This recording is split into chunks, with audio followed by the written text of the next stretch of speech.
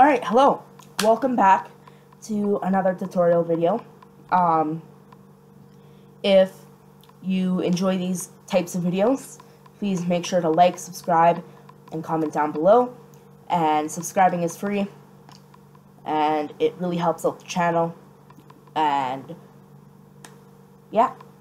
Alright, so, as you saw in the title, we're going to be building a microwave. Working, obviously. So, these are the materials you're going to need. Now, everything on the bottom is optional. I highly recommend it, but it's all optional. Now, if you're on an earlier version that doesn't have the smoker, that's fine. You don't need to use it. You can use a furnace. But if you have the smoker, like access to the smoker, it's way faster for cooking food than a furnace. I highly suggest it. Alright. So, with that all out of the way, let's grab the things we're going to be needing. Now, this is really easy build, like, incredibly easy. Yeah.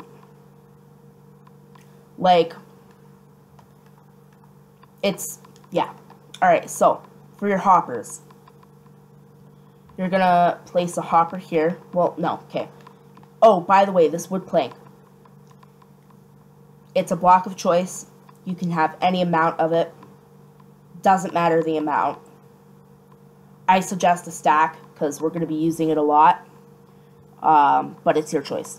Okay, so you're going to use your block of choice. Place your furnace on top of it. Break it. Place a hopper out the back of the furnace. Place a hopper there. And then your block of choice here, a hopper going into it. Now break this hopper and then fix it to make sure it's going into this hopper. And this is how it should look. Then you want to come up here and you want to place a hopper right there. Now that's all for the hoppers. Now you want to take your dropper, your two droppers, and place them like this, and take your block of choice and make sure you surround the dropper. Otherwise, the item will pop out into the redstone circuit or whatever, not into the floor, okay? Or like into your inventory. By the way, where this coal block is, that's where the wall is going to be. I should have mentioned that earlier. Alright, so next you want to take, you can break this actually for now. You want to take a redstone comparator and then a redstone repeater on 1 tick delay. Take your 7 redstone and wrap it around into this dropper.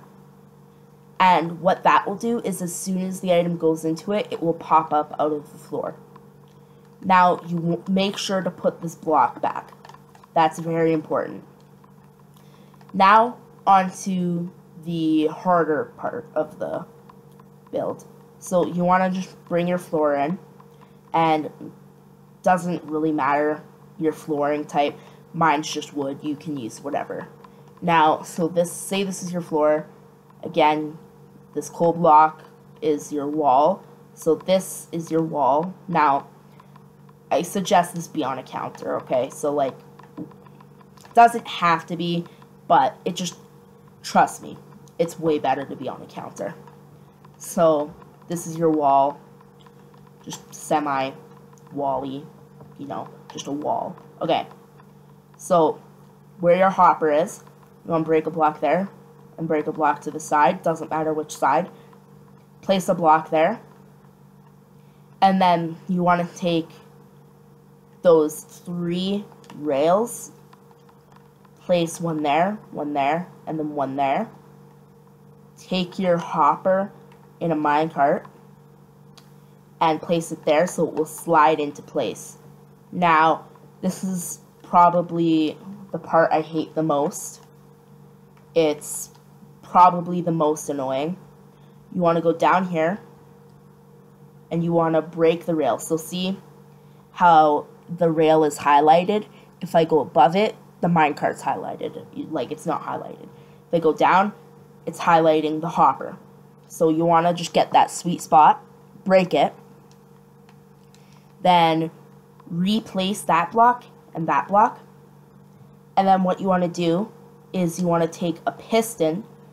Now, make sure it's not a sticky piston, because that will not help your situation. Take a redstone torch or any activation item for this piston. Place it, and then you can get rid of these two things. Now, see how it's not visible. So, just to make sure, yeah, that's our block. So, now, literally, that's the entire, oh wait, I forgot one thing. These two chests. Now, this is, I think it's a need. To you, it might be optional.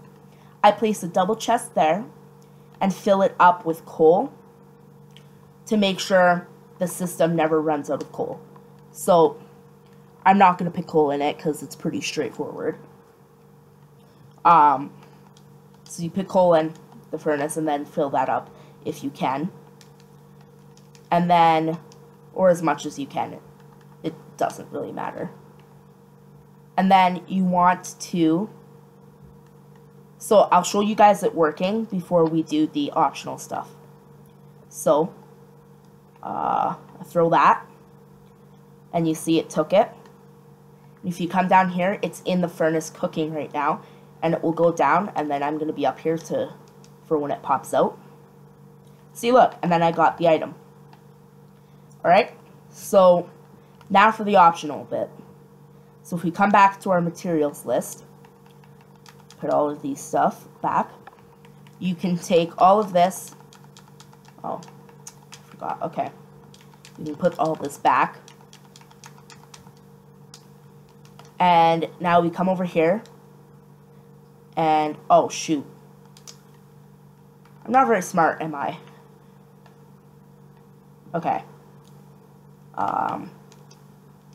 Make sure not to do what I just did. Alright? You don't want to break that block. I'm not smart. Now I have to redo this step. And then I'll also mention what will happen if the minecart isn't facing the right way. It should be, because it should kind of fix itself, but if it doesn't, I'll tell you what to do. So, make sure it's that block. You place the glass, because that's where you would actually be putting the food if this was a real microwave. Trapdoor, trapdoor, and then 2 carpet on the top.